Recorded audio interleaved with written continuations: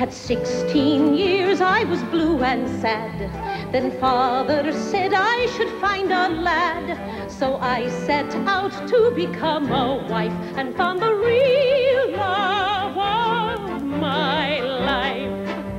His name it was Chris and the last was McGill. I met him one night picking flowers on the hill. He had lots of charm and a certain kind of touch and a certain kind of eagerness that pleased me very much.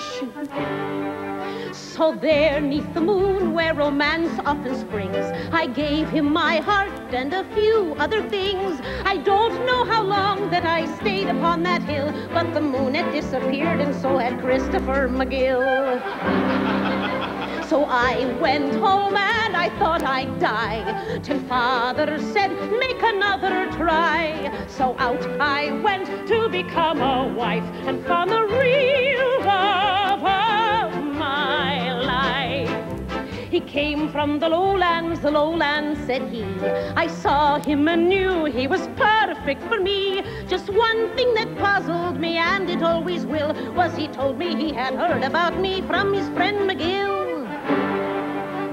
We quick fell in love and went down by the creek. The next day he said he'd be back in a week.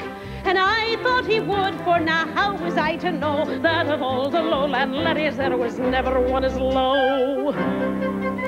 Now Pa said, daughter, there must be one, someone who's true or too old to run. So I'm still looking to be a wife and find the real love